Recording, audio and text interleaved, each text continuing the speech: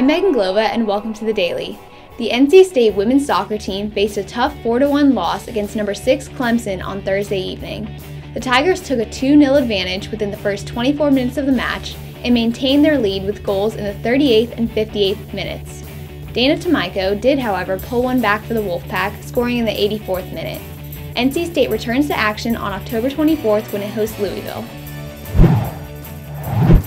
The women's volleyball team will also be facing Clemson as well as Georgia Tech as they hit the road for the first time in nearly a month. Friday's match against the Tigers is slated for 7 p.m., while Sunday's contest against the Yellow Jackets will begin at 3 p.m. You can catch the Georgia Tech match live on ESPN3. Wolfpack Sports Television is working in conjunction with 88.1 WKNC Raleigh to bring you 5 NC State road hockey games this season. The radio broadcasts will be hosted by Drew Blevins and Chris Lehman and are being sponsored by the Pro Napping Circuit. Dates and times can be found on the NC State Hockey website. The first broadcast is tonight at 7 p.m. as the Wolfpack takes on Virginia Tech.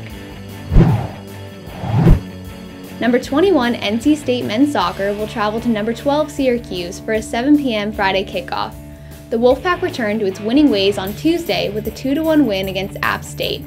However, State's all-time series with the Orange is tied 1-1, with the Pack's win coming back in 1991. The match will be streamed live on Qs.com/watch. And that'll do it for The Daily. Don't forget to like us on Facebook, follow us on Twitter, and catch up on all of our social media at go.ncsu.edu/sports. I'm Meghan Glova, and we'll see you next time on The Daily.